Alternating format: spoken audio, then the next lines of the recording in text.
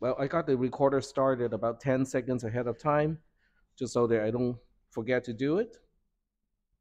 So I'm gonna have a little soft start today.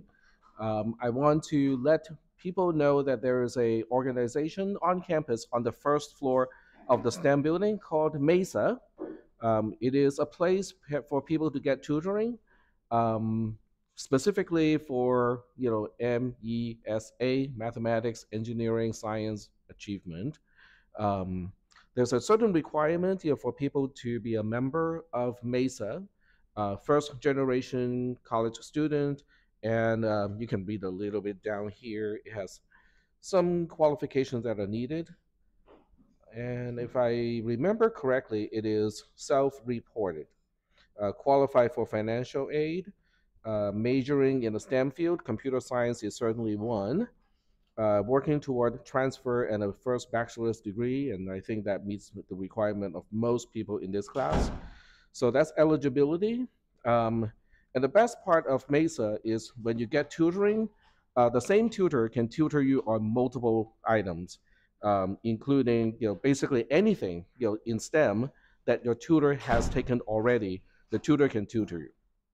So that means one appointment can mean, oh, okay, we need 10 minutes on Calc 2, and then another 15 minutes on CISP 310, have an hour on CISP 430, and then conclude with maybe another 15 minutes on linear algebra.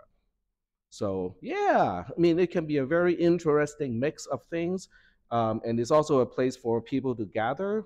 Basically everybody who hangs out, be it a tutor or people getting tutored, they are all trying to transfer. So there's good information exchange over there too.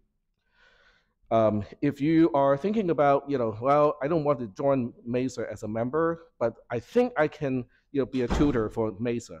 Well, do not hesitate, because they do want more tutors, okay? Because the students or the membership of Mesa has increased over time, and they are running out of tutors. They want to extend their hours of service, and there are not enough people to cover all the hours.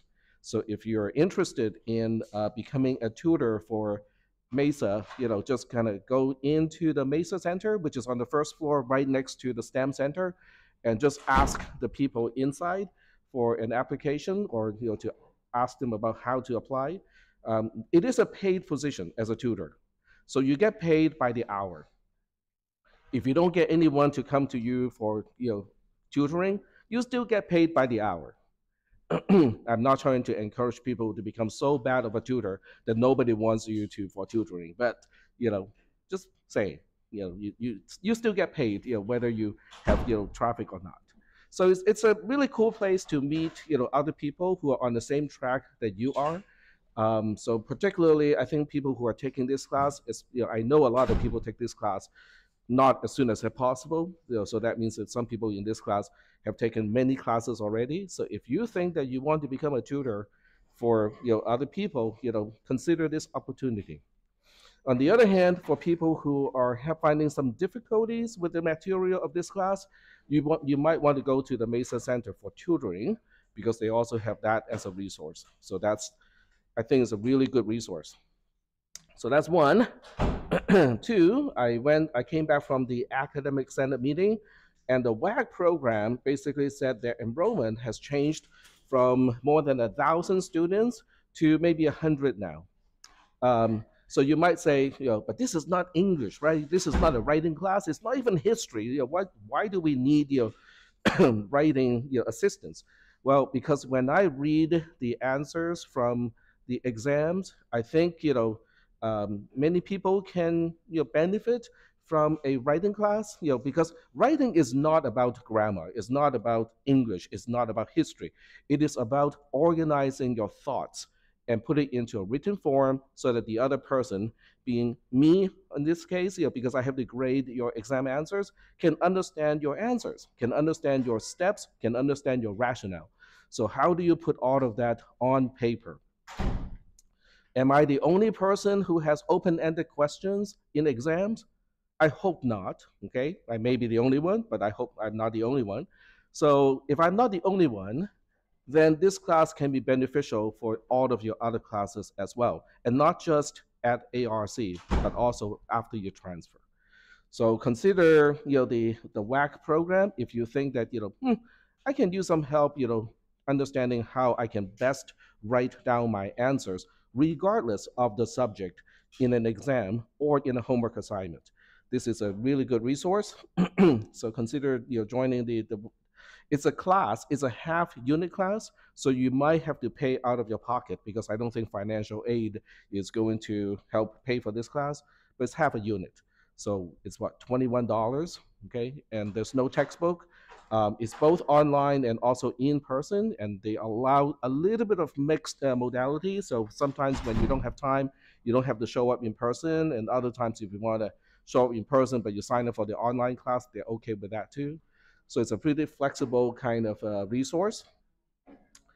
And one thing about these resources is once you move on to a four-year university, they don't offer this kind of resources, not as much as we do here at a community college. So, so just want to point out some resources. I'm not saying that who needs to go and who does not need to go. You kind of have to kind of self-evaluate and find out whether these programs can potentially be of any help to you. All right, so having said all that, we are now back to the stuff. Yes. So this is for today, okay? This is a continuation. So what we're gonna go over today will be labels, the compare instruction, the jmpi instruction, and then one of the jxi instructions. So that's going to be a little bit of material, but hopefully at this time you have more understanding of the assembler and also how instructions execute, certain pathways within the processor. So hopefully today's class is not going to be, too much of a challenge, but it is being recorded right now. So if you need to, okay, you can just kind of jot down the time and so that you can go back to the recording and just kind of rewatch certain portions of the recording. All right. So let's go ahead and talk about labels. Okay, so I cannot talk about labels without bringing up the assembler. Where's my assembler?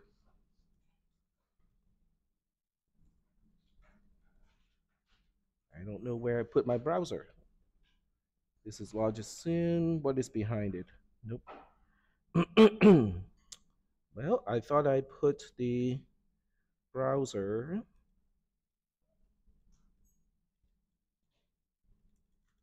There we go. Okay, I minimized it.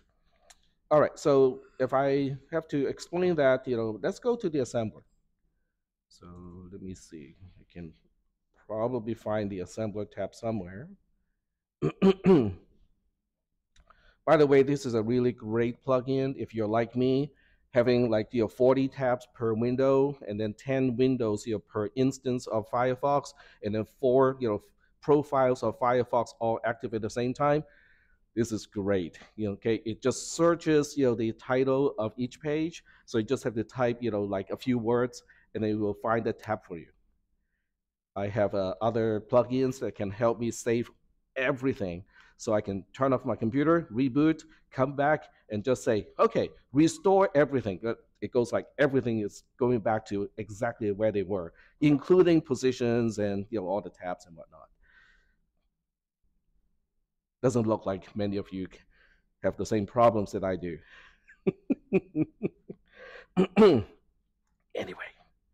All right, so I'm going to show you a few things, okay? So I'm going to give you a program that is absolutely stupid, okay?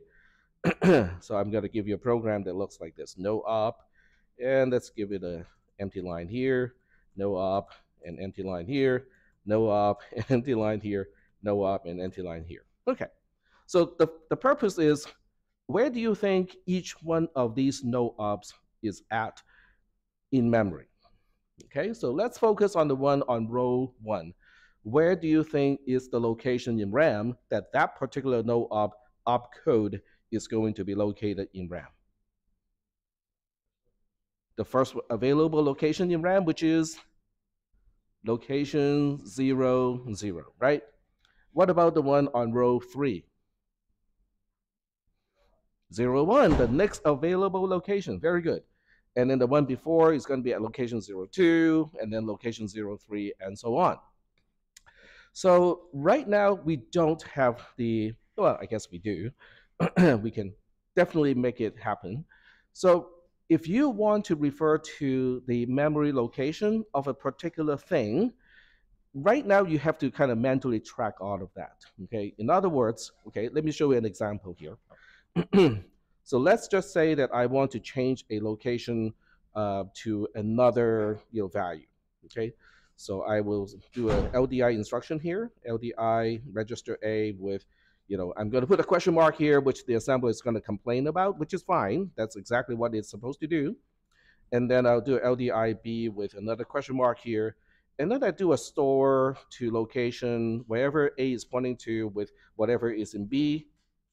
Okay, and then put a no we'll put a halt instruction here, and then we'll just say that whatever this location is the location that I want to change. Okay, so this is going to be, there's a directive called byte.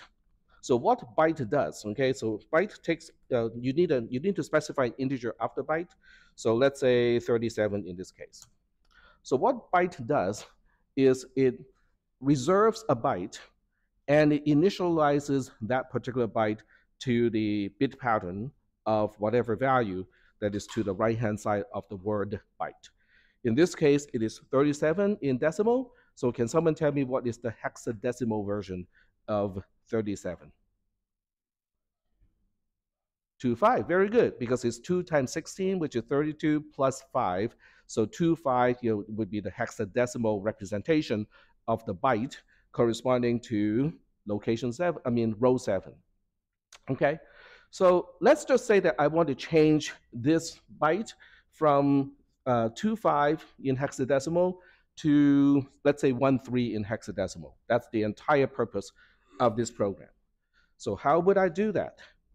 Well, if you look at in row 4, we talked about this instruction on Tuesday.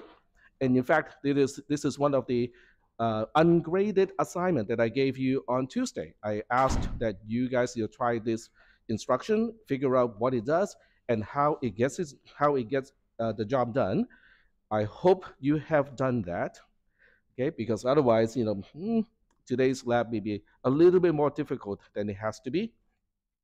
Anyway, so can someone tell me which register is in charge of dictating which location in RAM is going to be changed? Register A, very good. So register A is the register that serves as the address. Okay, it's the pointer. Okay, it points to the location that will be updated to the value of register B. Very good. So if I were to comment using RTL, this would be the same thing as this.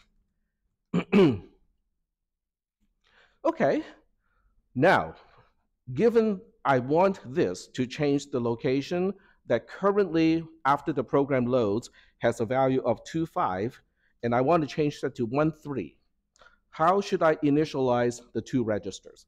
LDI is only good for one thing, okay, which is to initialize the value of a register. Not what it points to, just the register itself, okay? It would change the value of a register itself. So let's do the easy one first, okay? And I would I'll write it down here. I want the row 7 location to change to hexadecimal 13.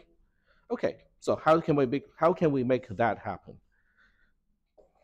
You should be able to figure this out because these are all the instructions that we have already talked about on Tuesday or before. Yes.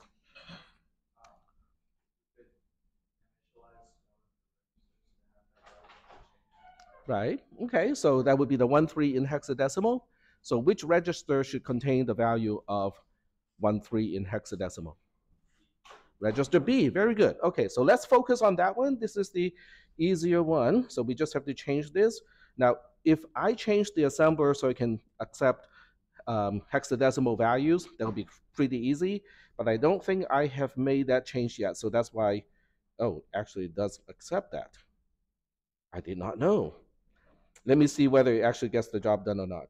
Go to the assemble tab, and it does understand it. Okay, so this really kind of shows you how senile I have become. I have implemented a feature, and I have completely forgotten that I implemented that feature into the assembler. It's one of those things, just one of those things. It's like, Tech, what does this button do? I don't remember making that button in this car. Push it anyway, see what it does. That never ends well, especially in a James Bond movie. Q is going to say, don't touch that, don't press the button. All right, so that's great. Okay, so we got one problem solved. The difficult one is register A. Okay, how should I replace that question mark on row 2 in order for the instruction on row 4 to end up putting the value of 13 in hexadecimal to where that byte 37 is? Yes. Yes, very good. Okay, so I like that answer. We have to change this question mark on row 2 to the address of whatever byte 37 is going to have. So how would you do that? Well, there are a few ways to do it, okay? So there's the cheater way to do it, which is to go to the assemble view and find out, okay, this is your byte 37, and according to the lab from Tuesday, column W is the address of the first byte on that row, which in this case only has one, and it is at location 07. Cool. So I can now go back to the source and just say, I got it. It's 7. Yep.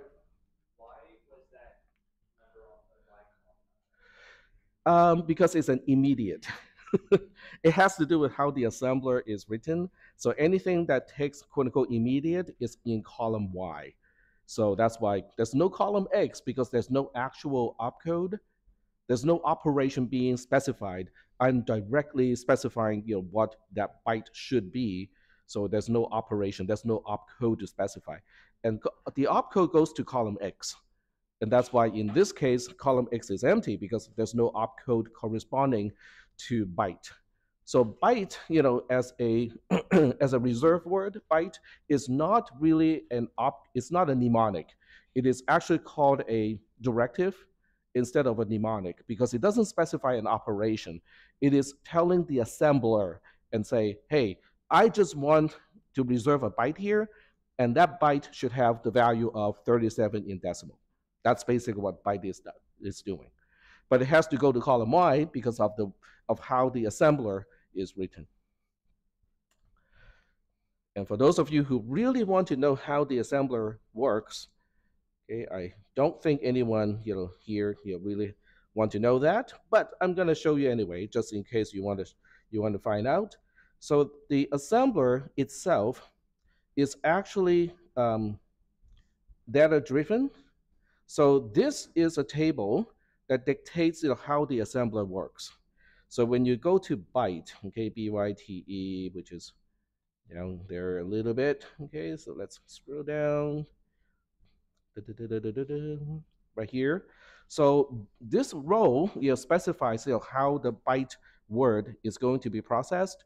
Now I'm not going to bore you with all the what each column is doing, but this is how the assembler works. Okay, the JavaScript code is in the spreadsheet, but it's data driven. So it wouldn't be very hard for me to add a new instruction if I needed to, or to change the behavior or the syntax of an existing instruction.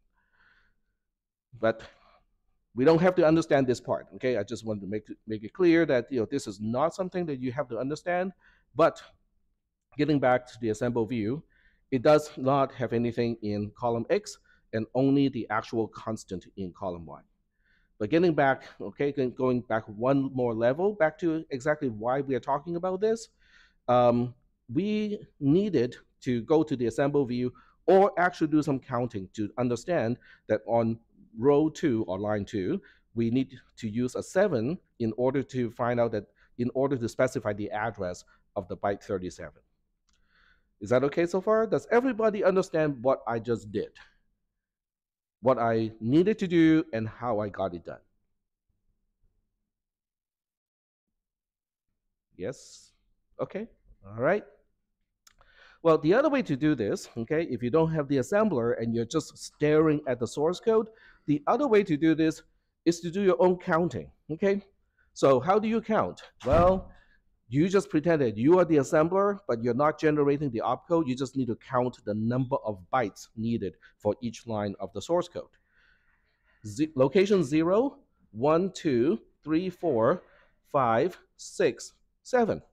So I can do the counting myself too and figure out that byte 37 is at location 7.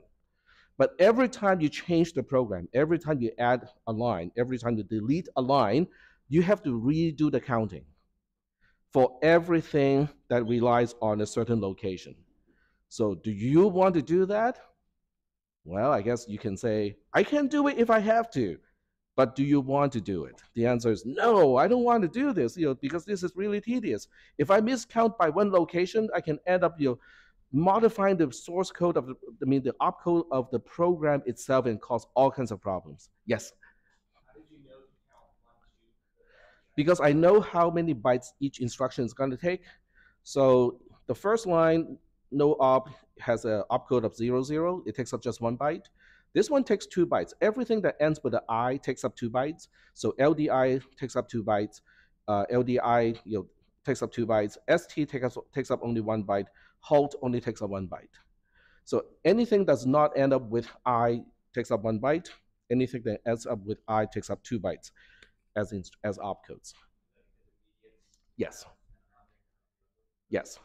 That's because we use the 1 byte after the opcode to store quote unquote the immediate constant. Yep. Go ahead. Oh, okay, great. Yep. So you can do your counting. You can rely on the assemble view, but neither is the right way to do it. The right way to do it is to use a label. So a label is a bookmark. And the way you define a label is simply to go to right before the thing that you want to label, okay, and give it a name. So I'm just going to use a very generic name of L1. And when you're defining a label, you want a colon after the identifier. So L1 with a colon after that is the definition of a label. A label is the symbolic name of whatever location that label is corresponding to. That location is right after the halt instruction. So that means L1 as a label is defined to be the same location as byte 37. So now I have a symbolic name of the location of byte 37, and I can now reference that label when I need to reference that label, which is here. So now I can say LDIA L1, and it would accomplish exactly the same thing. So are we doing okay so far with the concept of a label? Yes, go ahead. That is correct. But you can have as many labels as you want in the program. There's virtually no limitation of how many labels you can define in the program. All right. Yep, go ahead. Yeah.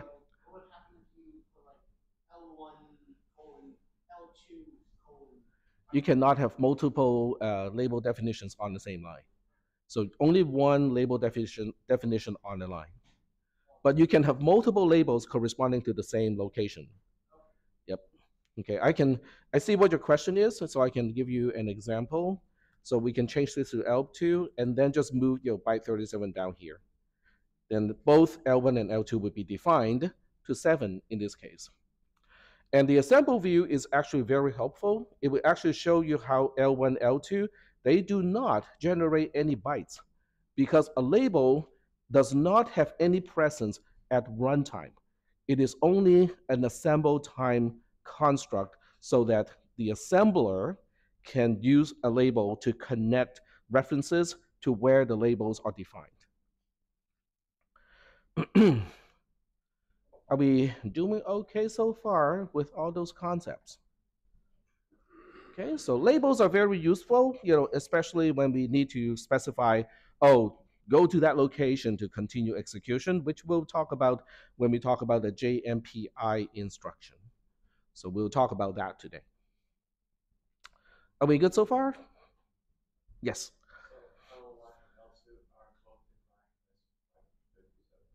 They are defined as seven. They are simply symbolic names of seven in this case. Now, there's one thing you can also look at. I'm not sure whether you want to go there or not, but there is a tab called Sim tab, which is symbol table, which only has one single cell that has has two more cells that has values, but this particular cell that is highlighted right now, that's the symbol table. It is represented as a JSON, representation or JavaScript object notation.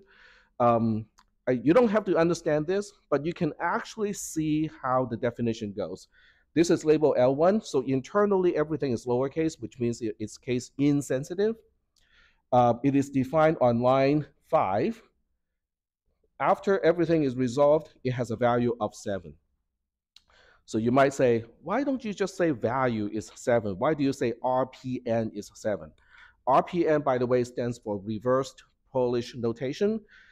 We'll talk about this later, okay? Because what you can use to define a label is not limited to just the address, okay? You can actually define a label to be anything that is quote unquote resolvable at assemble time.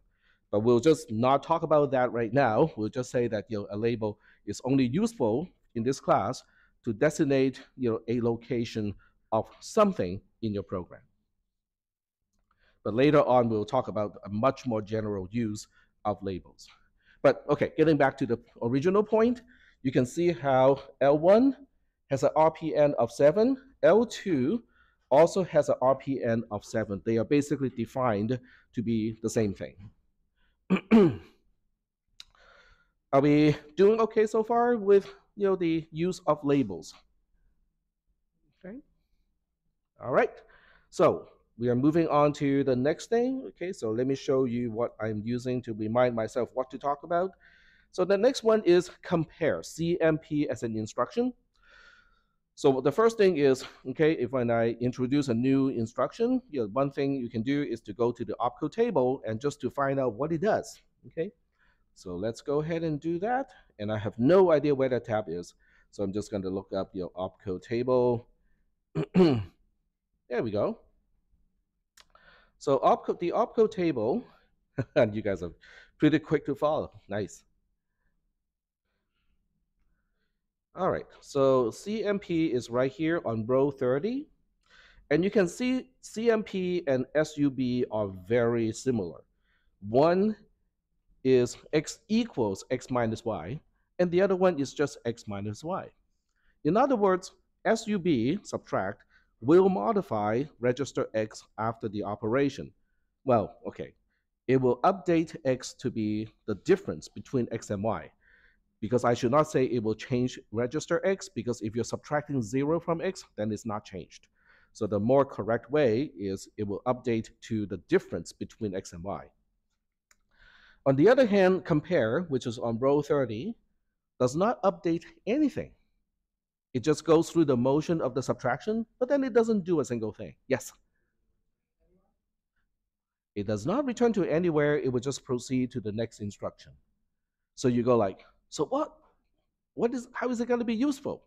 So that means it's a good thing that we're going to demonstrate it, okay? Because it's actually a very interesting question, interesting instruction. So we'll go back to the assembler, and this time we'll write something that's actually somewhat useful. So we'll keep the same. Let's see, I have to find the right tab, the source tab. There we go. I will keep this, okay? So this time I'll just say load A with 7, but instead of doing a store instruction here, I'm going to do a CMP. CMP, we'll say CMP AB, which means we are actually going to, okay, I would use some comment here and say this is just going to go through the motion of subtracting B from A, but without storing the actual difference into register A. So it seems like a pretty useless instruction.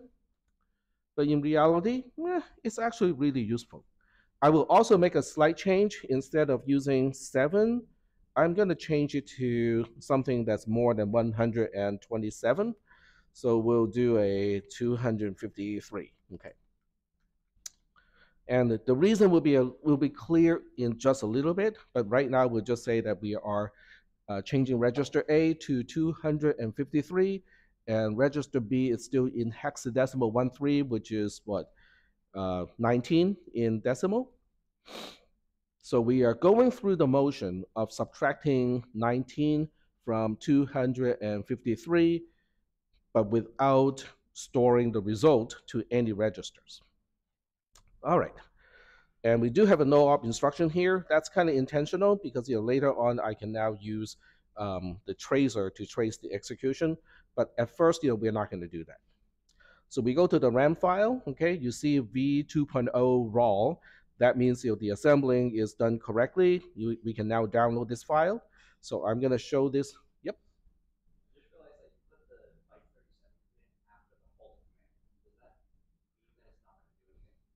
Well, it has to be after the halt instruction because the 37 is not an opcode. I do not intend to execute it as an opcode. It's just a memory location that has a specific content. That's all. It's not even utilized in this particular program as it is now. All right, so we're going to download this as a CSV file, and I'll just say cmp.csv. And then we switch to the Logician window, which I have put here, and go to the RAM, right click, load image, and then point it to the same file, which is in the temp folder. It's called cmp.csv. And now the program is here. All right. So I'm not going to even bother to trace the first 3 instructions because one is no op, one is LDI, the other one is also LDI. We have done those already on Tuesday. So I'm going to fast forward until we get to the compare instruction, which is on at location 05. There's no easy way to kind of skip execution until that time. So I'm just going to tap Control T a little bit quick here. Okay.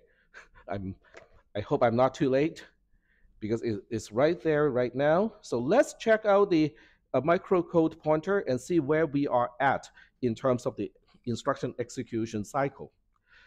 The clock is high, which means it's about to go low. The microcode pointer is at 000 already, and I can see that the instruction register has 6D in it. So which phase of execution are we at this point?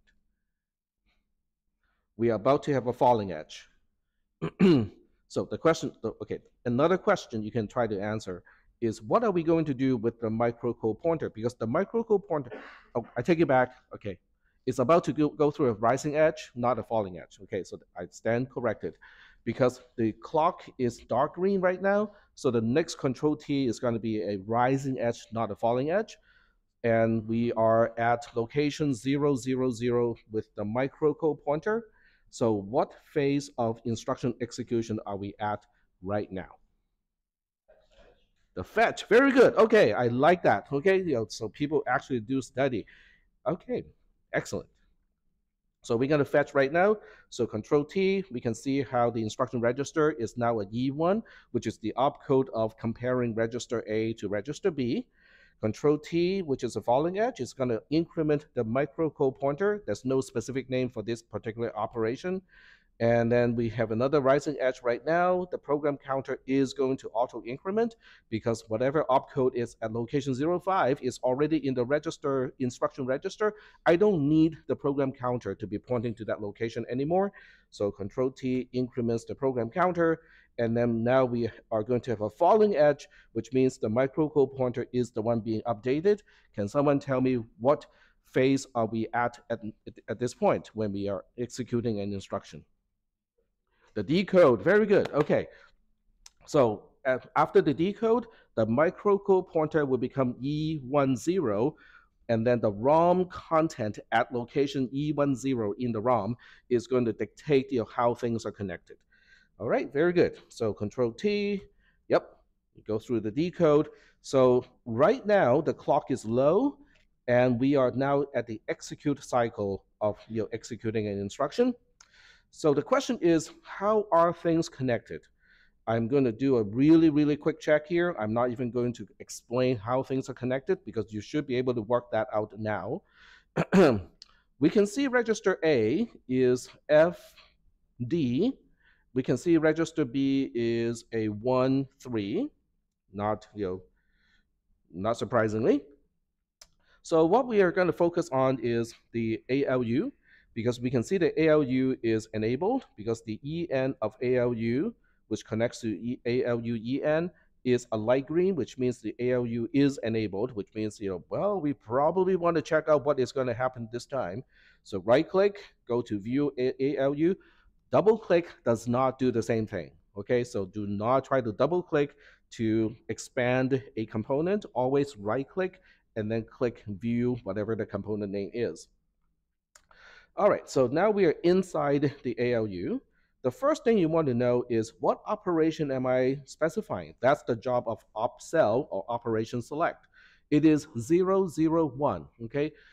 Last week, okay, I believe last Thursday, we talked about addition, and the operation is 000 because we were using the first component to perform that operation. This is operation 001, which means both inputs are routed to the second component by these to the multiplexer, and then this multiplexer is taking the output of the second component, which is the subtractor, to become the actual output here. So let's double check whether that makes sense or not. This is our FD, and this is our 1, 3. Okay, very good.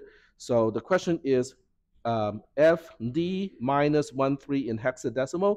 Is that supposed to give me EA? All right, so I know I just said something that's probably hard to remember, so I'm going to put it here. So we are subtracting FD, okay, FD minus a 1, 3, and we want to perform this, in hexadecimal subtraction. So what is D minus 3? It's A, right? You just count backwards. F, D, and then C, B, and then A. So A is the correct digit here. And do we need a borrow? We won't need a borrow because 3 is not greater than D, so we don't need a borrow. Okay, that makes things a little bit easier. What about F minus 1? It's an E, very good. So EA is supposed to be the output. So let's check out in Logisim whether we are getting EA or not. 1110 is an E, 1010 is an A. So we do get the correct output here. But Tech, you just said something about the result is not going back to any one of the registers. First of all, how do we confirm that? How do we confirm that none of the 4 registers in the register bank is going to get updated? RIEN, very good. So you have to look at the RIEN here. It's dark green. So none of the 4 registers is going to get updated. I don't even care about what is RI cell because regardless of how our RI cell is set up, no register is going to be updated. Okay, so what else is going to be updated? I mean, this instruction seems utterly useless.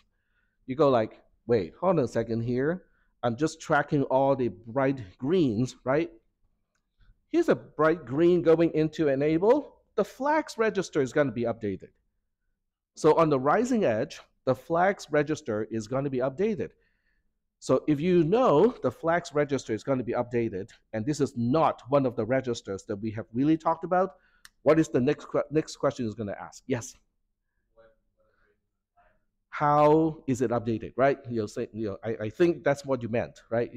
Who is providing the value to update the flags register, and what is the meaning of those values that are being used to update the flags register? So let's track that down, okay? There are many ways to track things. It all depends on how you ask your questions. So based on what I just asked, I am going to follow this wire, okay? It goes back to flags out of the ALU, and now I go back to the ALU, and I go backwards. Okay, I go to the flags out, output pin, and then I ask, okay, who who are providing these values to you? Okay, we got 5 individual things. Okay, we have C out, Z out, S out, O out, and then we got this thing which is an exclusive OR between the sign and the overflow. Does it? Have we talked about this? The exclusive OR between the sign flag and the overflow flag? It's called the L flag. Okay, the L flag is useful in signed comparison. Okay, so we did talk about that in binary comparison. So we'll kind of get back to that later. Okay, because right now right now it's useless, to look at this and conclude this is the L flag, because we have to first confirm exactly what is the O flag, what is the S flag, what is the Z flag, and what is the C flag. So we'll track each one down one by one. Okay. Are we doing okay so far? Okay. So you can probably imagine that this sounds a little bit tedious, but it's okay, because we got some tools to help us understand this. Click on the wire, okay, and then you just look at what is highlighted, or you can just kind of look at what C out is. Is right here. So C out, yes, go ahead. I am inside the ALU, because I track the D port of the flags register, and it is coming out of flags out of the ALU. So I'm tracking the flags out output pin of the ALU, and then go backwards to say, hey, bit 0 is coming out of C out. What is C out? C out is the output of this multiplexer. Are we good so far? Okay. So it's a multiplexer. Okay, we are looking at the output of a multiplexer. How do we track backwards from here? Look at the select. Very good. So when you look at the select, which is always the port under the gray dot, this one goes back to OP cell. Okay, OP cell dictates all of the multiplexer and the demultiplexer inside the LU. So this, if you click on it, it just tells you it's a 001, which means this is feeding the output. Then your next question is, obviously, track this one down. Okay, who is giving us the content at the B tunnel? So you look it up and go like up here. Go like, okay, I see that. This is coming out of the subtractor. So this B port, okay, out of B out of the subtractor, is basically our T7.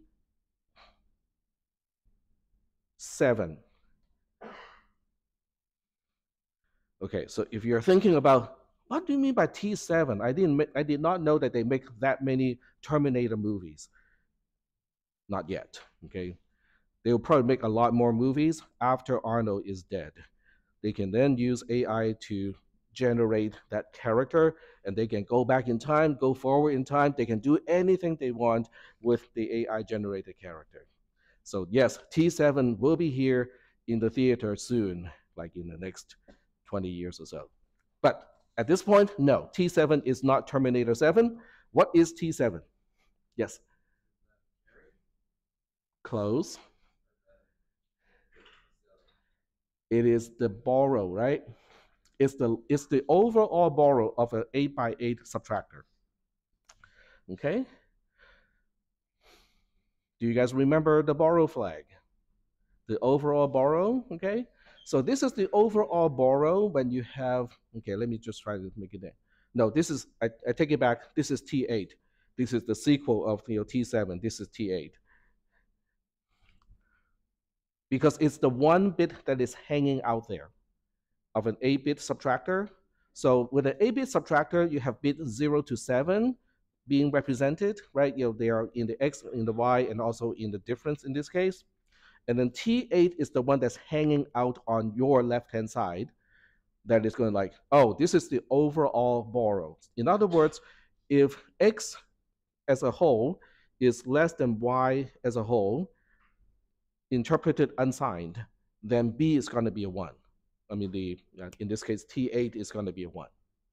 Okay? So the question is, does that make sense that T8 is a 0 in this case? Well, let's double check what we are subtracting. This is a FD and this is a 1, 3. Okay, interpreted unsigned. What is FD and what is 1, 3? So let's all try to answer that question. Okay, so what is the VU of the bit pattern 1111 1101, and we are using all 8 bits. So what is that? All right, first thing, what is VU? Well, the U is supposed to be a subscript, but since I can't really do a subscript in a text editor, that's the best I can do.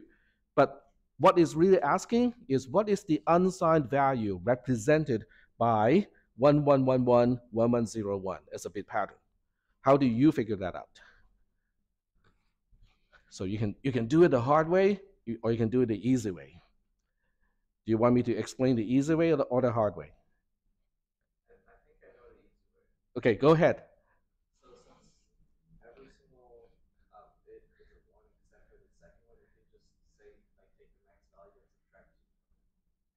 Yes. So what is the quote unquote max value in this case?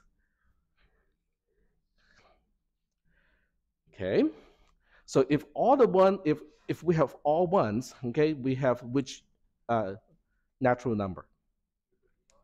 255. Very good. Okay, so 255 is what happens when you have 1111 1111. So 2 from 255, and what is missing here? It's missing a 2. Very good. So it is indeed 253. Okay. All right. And then we ask the same thing about 1, 3, which is 0x100001 0011, and we're interpreting all 8 bits. This one is not too bad, okay, because we actually did represent it in the base 10 representation earlier. But okay, I'll let you guys try to figure this out. There are several ways to do it, but if I strictly use base 2 conversion, then we have 1 plus 2 plus 16. Okay, which is what? 19. Okay. So we have 19 over here. So now you ask the question, is 253 greater than or equal to 19? The answer is yes. So that is why T8 is going to be a 0. Now, for those of you who go like, okay, can we have a quick review of binary subtraction so that I can actually see everything happening here? Okay, I'm not going to put my thumbs up because I don't get to vote. Do you guys want to see that? Or do you guys go like, no, not that stuff again? We'll do it quickly, okay? So we have 1111, 1101 minus 0001, 0011. All right, we'll do it the long way, but I'll do it kind of quickly. Okay, so I just make up all the bit positions, and now we go back and backfill stuff. This row is Q, which is the exclusive OR between the X and the Y. So let me comment on what is X and Y, and then this is Q, this is T, and this is D. I hope this is looking a little bit familiar. Okay, because if it's not, then I would be a little worried. Okay, so this is 0. Let me turn it into overwrite mode. This is a 1, 1, 1. That's a 0. That's a 1. That's a 1. That's a 1. Because these are the exclusive OR between the X and the Y of the same column. Okay, the T bits are a little bit more difficult to compute. Not 1 and 1 is a 0, or not 0 and 0 is also a 0. 0 or 0 is a 0. Okay, so I'm just using the binary version of computing the T bits. How many people still remember all this stuff? Okay, good. So there's a 1 here, there's a 0 here, there's a 0 here, there's a 0 here, 0 here, 0 here, and 1 0 over here. This is B out of the subtractor. Okay, But since I'm here, I might as well just finish the whole thing and get to D. D is the exclusive OR between the Q and the T. So I'm just going to work out from this end, because otherwise I have to move the cursor key or move the cursor all the time. So it is 1 1, whoops, 1 0, 1 0, 1 0. Okay, something is not right. Something doesn't look right to me. No, it is. It does look right to me. Okay, so according to this, we should get 11101010. When the whole thing is done, which is a EA, and I think we did get an EA in Logisim, so I think everything is working out. Yes. Why does the bar bit being at 0 update the flag switch? Say again. Why does the bar bit of this subtraction or comparison being at 0 update the flag switch? Because later on we'll use it for making some decisions. Yeah. So right now we are just focusing on how the flag register is updated, and then we're going to look into how it's going to be used. I have no idea what just happened. I think the connection is just loose, and we'll just okay, it's back, but something bad happened. Okay, because I think the recorder is not recording anymore. So let me restart the recorder. That gives you guys a little bit of time to frantically write down stuff. Huh? No, I just have to break today's recording into 2 parts. That's all. It's still recording this portion, but I have to change the resolution. So I think that's a quick way to do this. Nope. I can't remember the name of the subfolder that. Oh, screen layout. There we go. Screen layout, and then we have Rave. There we go. There. Okay. The recorder is still recording. Okay, so it looks like we are good. So there's no interruption of recording at all. We're still good. Okay. So yes. So I answer your question. We are remembering the B flag for later. Okay. What about all of the other flags? So in order to get that, we have to look at Logisim again, and Logisim got put into the other monitor because of the change of resolution. Now it's back here. I am monitoring the recorder. I'm monitoring OBS to make sure everything is still being recorded correctly. So far, it's so good. Okay, so that explains the B flag. What about the other flags? Look at the time. I think we're good. So we are now done with the C flag, because the C flag is basically the B flag, which is basically the overall borrow of the subtractor. What about the Z flag? Okay, so you highlight the Z flag and you see which other thing is also going to be highlighted. Turns out to be this one here. All right, so looking at this picture, okay, let me kind of describe the splitter here, because people in the back may not be able to see all the tiny little digits here. 0, 1, 2, 3, 4, 5, 6, 7. Okay, that's so. What are we doing? What is the Z flag? Why is it a 0 this time? Well, it all depends on what kind of a gate this is. So what is that gate? Without a bubble, what kind of a gate do we have? We are OR. This is an OR gate. So with a bubble, it is a NOR. It's a negated OR gate. Okay. And what about the inputs? What am I feeding into this gigantic, NOR gate? Huh? The output of the subtractor. Okay, the output of the subtractor, all 8 bits. Okay, so those basically I'm saying bit 0, NOR bit 1, NOR bit 2, NOR bit 3, NOR bit 4, NOR bit 5, NOR bit 6, NOR bit 7. That is the Z out. Okay, so how do you make a NOR a 1? It needs to be all zeros. If at least one of these bits is a 1, it's going to be a 0 as the output of the NOR gate. So basically, the Z flag is a 1 if and only if the previous operation ends with a 0. Is that okay? I can say that one more time. The Z flag is a 1 if and only if the previous operation ends up with a 0 as a result. Okay, that's the Z flag. It's pretty handy to have. It's not 100% necessary, but it does make life a whole lot easier with that flag. So that's about all I have to say about the Z flag. Now we're moving on to the S out flag, okay, or the S flag. So now we look it up and go like, okay, where's S out? It's right here. Okay, that's a really awkward looking splitter because if you cannot read this digit, it says 7. In other words, we only look at bit 7 of the output of the ALU and we just say, this is our sign flag. Well, it makes sense, right? Because what we have right now is this input 1 of this multiplexer is connected to the output of the subtractor, which is our D, the difference. So we are looking at D7 as the sign flag. That's exactly how it is defined when we talked about binary comparison.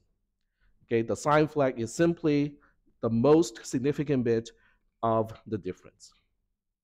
That's the sign flag. So do we have any questions about the sign flag or the other flags that we have already talked about? Yes?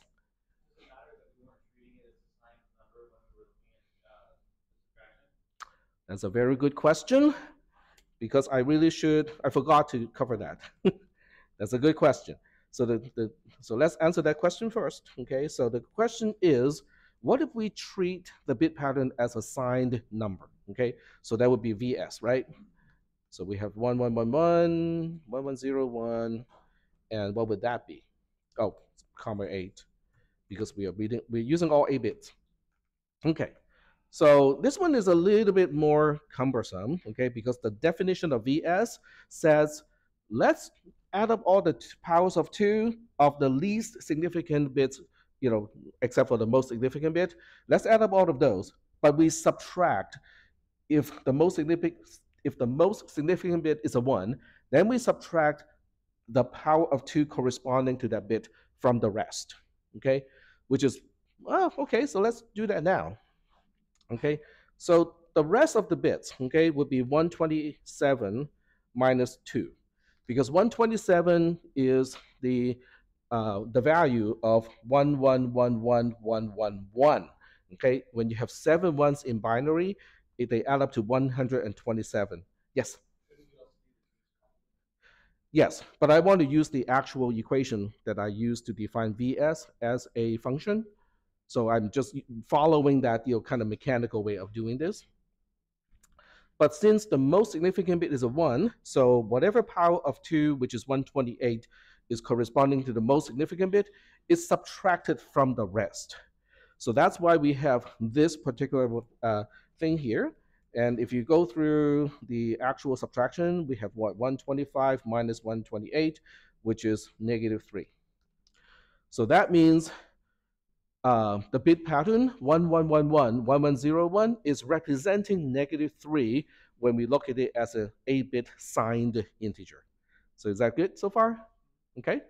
So we might as well do the other one too. So let's do the other one, which is VS of 0001, 0011, and we use all 8 bits. So in this case, we have we still have the same thing, okay, which is 1 plus 2 plus 16. And we don't have to we don't subtract the 128 because the most significant bit, which is the sign bit, is a 0 here. So we don't subtract 128. So when we add up 1, 2, and 16, we still get that 19, which is exactly the way it's supposed to be. Okay, so are we good here? All right, okay. So let me switch back to Logisim. We have already explained all of the bits except for 2. We haven't really explained what is the O flag, and we haven't really explained what this is. Okay, I kind of gave you an idea earlier, but without confirming what the O flag really is, I can't really confirm this one either. So let's confirm what the O flag is. So you click on this, and you go like, okay, where is the O flag coming out of? It's coming out of this multiplexer, but remember what I said, all the multiplexers are selected by the OPSEL or the operation select, which means in this case, because it's operation 1 or 001, it's using this particular input to connect to the output. So the question is, what exactly is that input? We know S out is the sign of the output of the ALU, or whatever is the result of the operation. In this case, it's the difference. What about S1 and S2? Okay, well, we kind of need to look them up.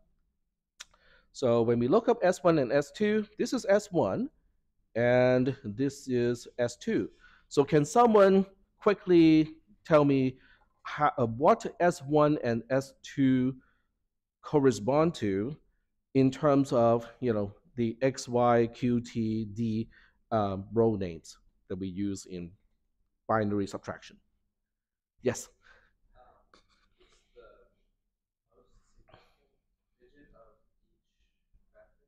Of X and Y. So S1 is really the same thing as X7, bit 7 of X. S2 is the same as Y7, which is the most significant bit of Y. Okay? Yes? Yes, that will be the sign flag of the inputs. So now we go back to that circuitry down there a little bit, and then we say, I don't think, Tech, you have talked about this at all. Well, let's see what it is doing. It is taking the negated version of the sign flag of X, and this is an AND gate, and the most significant bit of Y, and the most significant bit of the difference, and it generates one of the output to the OR gate. On the other side, we have the non-negated sign bit of X, and the negated bit of the negated sign bit of Y, and the negated sign bit of the difference. And then the result of this AND is also going into this OR here. Have we talked about that when we talked about binary comparison?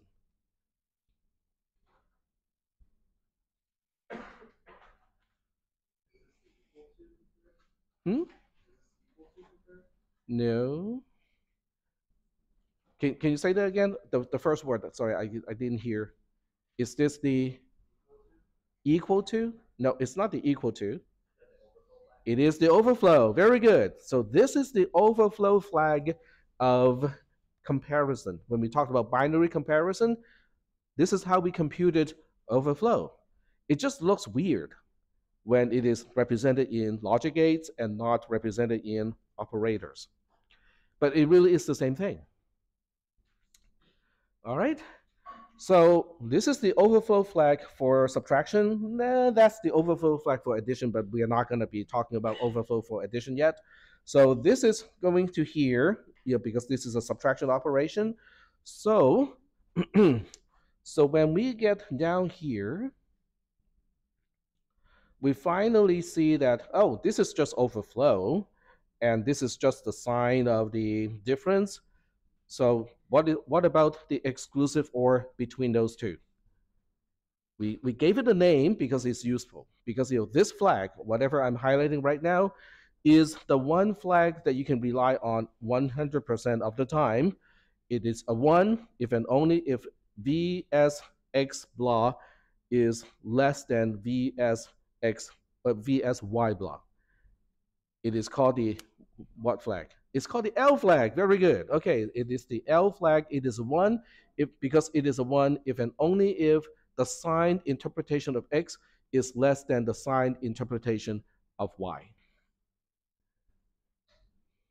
So if you are thinking, these terms, they all sound really familiar to me, but I can't really quite recall the detail, that means you might want to jot down in your notes and go like, might need to review that particular module because it is all going to be tied in here, okay?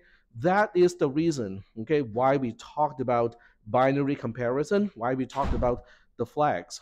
We talked about all of these flags except for the Z flag. The Z flag we didn't talk about when we talked about binary comparison, but we talked about the overall borrow, we talked about the sign flag, we talked about the overflow, and we talked about the L flag. So it's all coming back here. All right, so next question.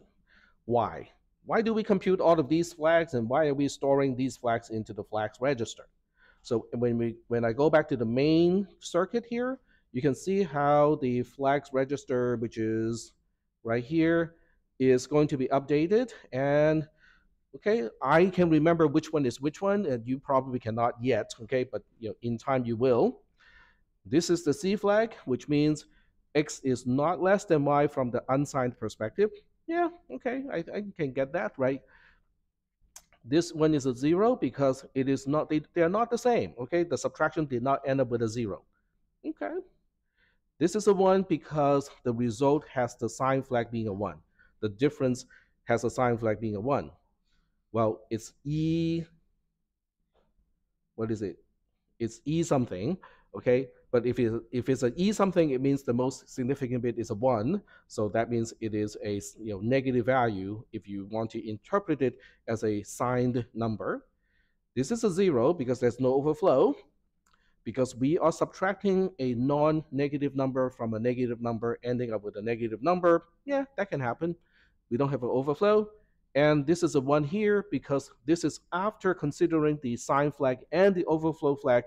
We conclude that the signed interpretation of X is less than the signed interpretation of Y, and that is actually correct.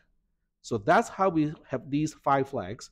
They are presented to the D port of the flags register. We are about to have a rising edge, which means that these 5 bits will be remembered in the flags register. Okay, so we'll just do a Control T, and it is now updated. So the flags register is now updated to 1 4 because this is the 4 and this is the 1 of the 1 4. Are we good so far? Okay. So now the question is, how do we even use the flags register? Okay. Okay. So that's going to be answered, in the next 50 minus 36 is 13. Okay. So we're going to answer this in the next 13 minutes. All right. So tonight's lab does not have anything to do with this. So you do have like the entire weekend to review this material so that on next Tuesday, when your lab does involve what we talk about today, you'll be right on it. Okay. So the next instruction I want to talk about is jmpi. Okay. This is the instruction that will alter the execution path of your program. So I'm going to go back to the assembler. Okay. Where's my assembler? I think I just skipped it.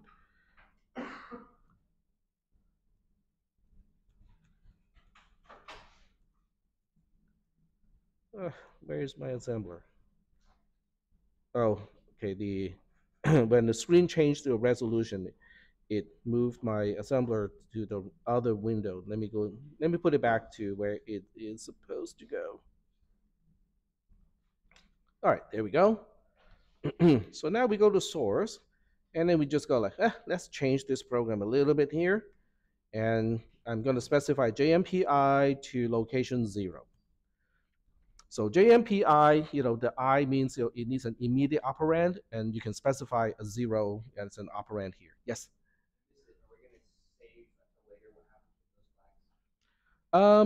Yeah, we can recreate that, the flags register when we need it. Yep. Okay. So this is not quite the stupidest program, but it is the second stupidest program that I can write. Okay. Is it most stupid or stupidest? Because I don't want to sound really stupid. It's the most stupid. Okay, so this is the second to the most stupid program that I can write. But because I know how to use most stupid instead of stupidest, so this is also second to the most stupid thing I can ever do that I can say. If you don't get it, that's okay, because I'm just being stupid. Anyway, so let's see what this program looks like from the RAM file perspective. 0, 0, 4, 0, and then the 0, 0. Okay, so we can just kind of, I would use the word poke into the RAM content here. That word, P-O-K-E, poke, in order, basically it's injecting content into RAM, is actually a command in AppleSoft Basic so that you can actually program the machine code into the original Apple II computer, but without going through an assembler. So it's a funny thing, that people used to do. You guys are way too young. Even your parents may not remember those days. Anyway, let's start to run this program. So 00 is no op, okay, it's not very interesting. So we'll just go ahead and get through that code. Done. Okay, now we're on to 40, which is our jmpi instruction. So we'll go through the decode, the fetch, decode, and now we execute. All right. So we want to figure out, so exactly what is this doing? I could have gone to the opcode table and tell you exactly what this is doing, but I want to kind of go through this exercise so that we kind of do the little detective work that we have talked about. Okay. I typically want to look at RAM first, because if RAM is active, there are a few other follow-up questions I can ask right away. So in this case, RAM is active. RAM cell is a 1. RAM load is a 0, is also a 1. We are reading from RAM. So the first question is, who is telling me where to read? Okay. So we track down the A port, and we go to the multiplexer. The select is a 1. We track down input 1, and then we find that it's coming out of the program counter. The program counter tells me to go to location 2 to read from that location. So the follow-up question to that is, so who's making use of the content at location 2? So now we track down this thing, and then we see, who is updating. Instruction register, no, it's not updating. It has a enable of 0. None of the registers inside the register bank is updating, because register input enable is dark green.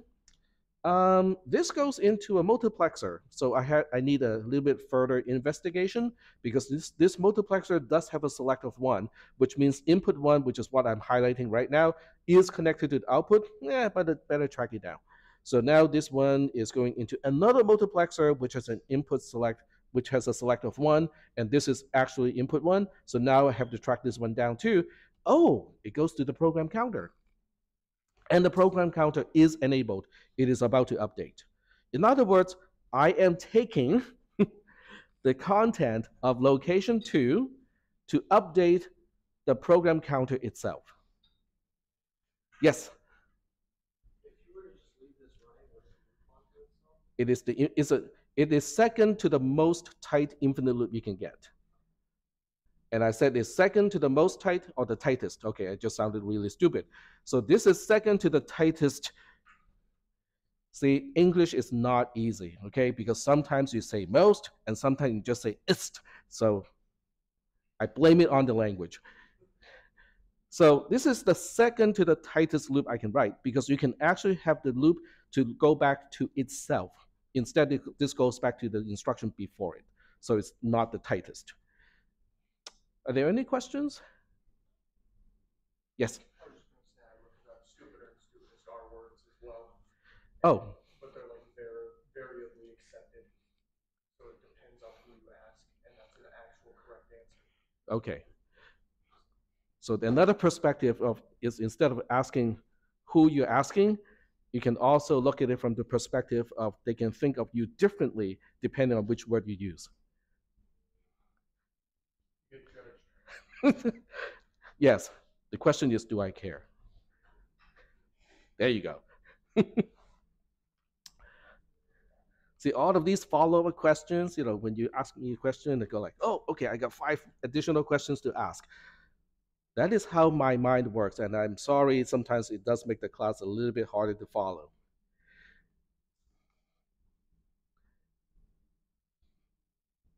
Yes, you can judge me.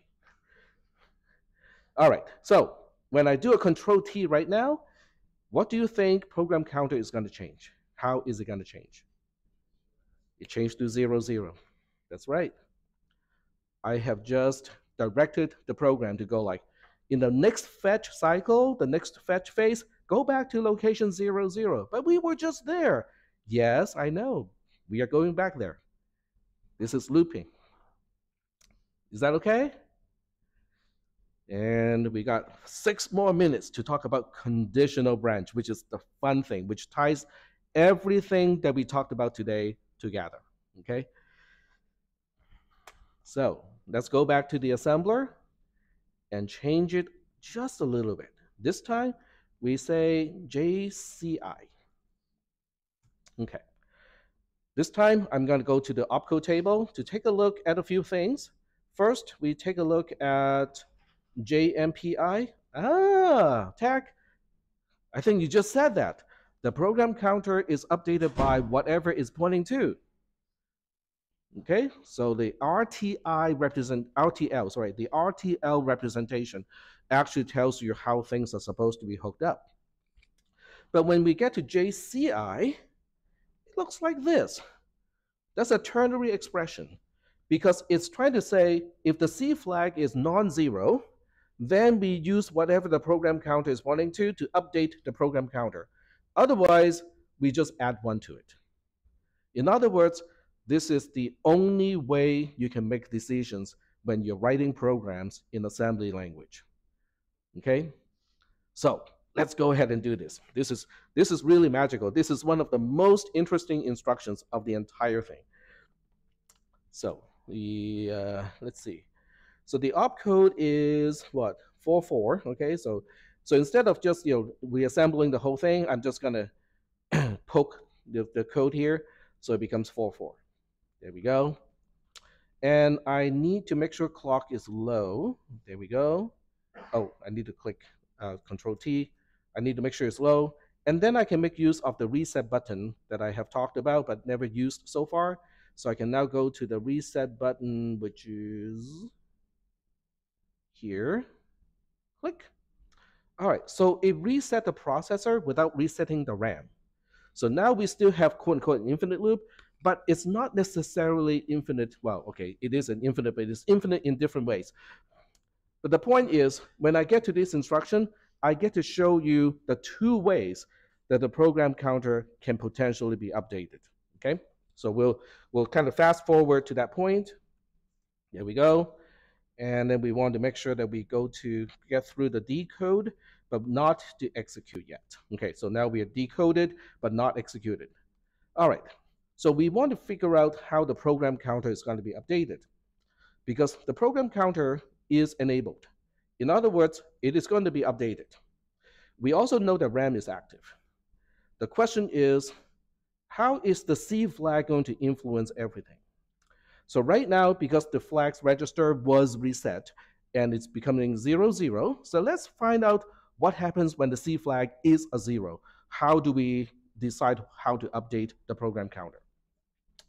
So when the C flag is 0, so there are 2 ways to track this. One way is to track from the program counter's perspective. So when we look at the program counter, we look at the D flag or the D port. The D port is coming through the MUX here. And this time we question, why is PC MUX a 0? Okay, so that's the question we're asking. Why is PC MUX a 0? PC MUX is the output of this multiplexer, which means we have to look at this select bit pattern here. This is 0, 0, 0, which is determined by the ROM. This is coming straight out of the ROM, which means it is a part of the 26 bits in the ROM for that location. But the job of these 3 zeros is telling the multiplexer to connect input 0 to the output. In other words, it is specifically looking at this input to become PC MUX. Why is this 0? This is going straight out of the flags register. In other words, the C flag, through the way we use this multiplexer, becomes PC MUX, which in return selects how we update the program counter. Because PC MUX is a 0, it is just going to be incremented. The program counter will simply increment because a 0 to the multiplexer that I just pointed to selects the path from the increment mechanism. Yes?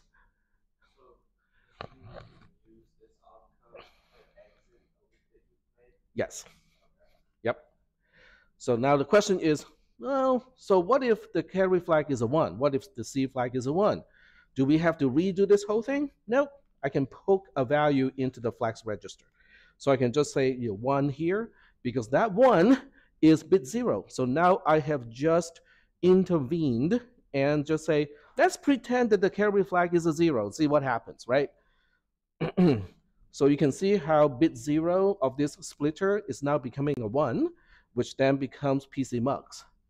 How is that influencing how we update the program counter? Because PC mux is also here, it is acting as the select of this multiplexer. So now we are selecting the other input of the multiplexer to update the program counter. This is coming out of this multiplexer. The select to this multiplexer, which can be explained by this AND gate here, is also a 1, which means we now have to track down this input here.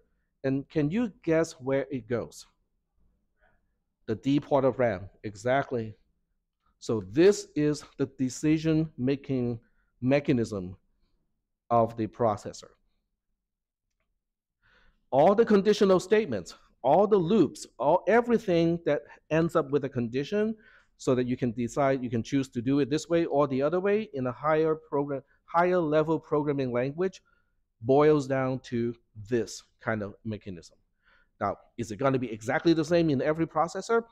Probably not, but it's going to be something like this. Yes, go ahead.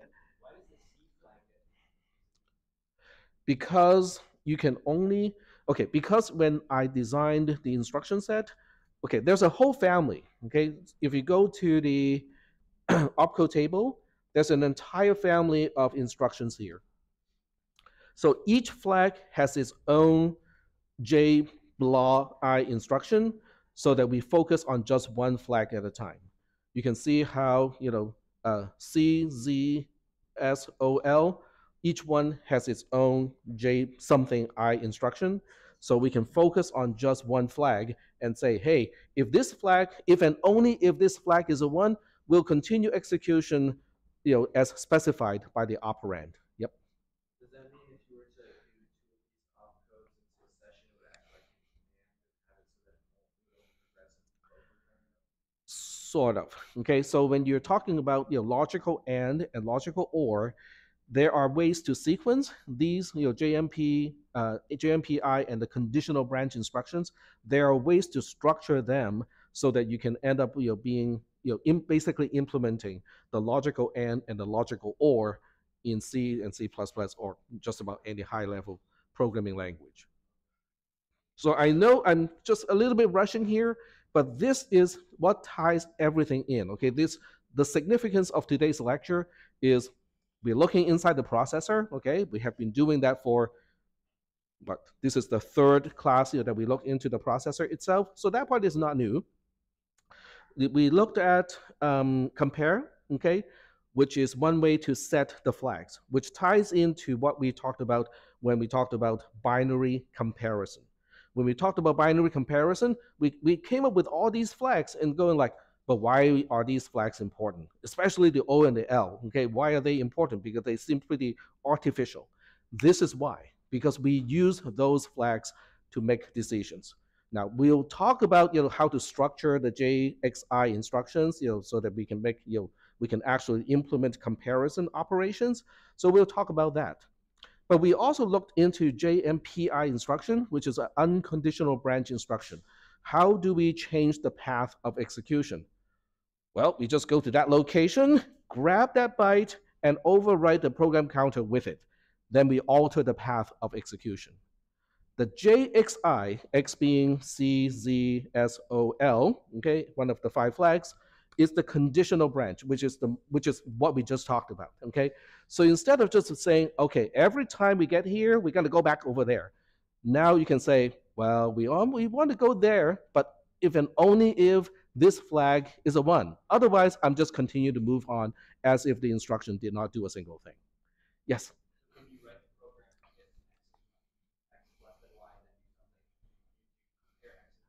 Yes. Something I. Yep. Yep. Yep. That's exactly. So if you want to read a little bit ahead of the class, which I really recommend, the next module, okay, so I do know that we are using a little bit more time, but I think it's important because you do have a longer weekend. See, longer, versus more. It's one of those things. It's like, ugh. Okay, so where's Canvas right here? You can read ahead, okay, because the next module talks about how do we quote unquote compile programs. When you look at C and C++ or any high level programming language code, when you see a conditional statement, how do you translate that into assembly code? So where we are at this point is today's lab is this one. Okay, I can just expose it right now and I'll give you the access code in just a little bit. So we are basically done with the von Neumann architecture and memory, and we are moving on to TTPSM tools and techniques. There's nothing to do here because they are just tips and tools to use the assembler. So the next actual big lecture, okay, that you can actually read ahead is compiling C control structures. So if you have time over the weekend, I certainly hope so, this is where you should be reading. Okay. Now it's a little bit complicated, at least toward the end, but the first few sections should be fairly easy to understand because it doesn't even need you don't even need to understand assembly language programming. It's all C at the first part. Okay. So read that part first over the weekend. So now let me go back to the lab today so that you know the access code, and I think I just unhid it. There we go. The access code is just LDI, all lowercase, right there. All right, I'll see you guys in a bit, and I'll give you guys 10 minutes back. It's not a problem. I think most of you will be done quickly for this one.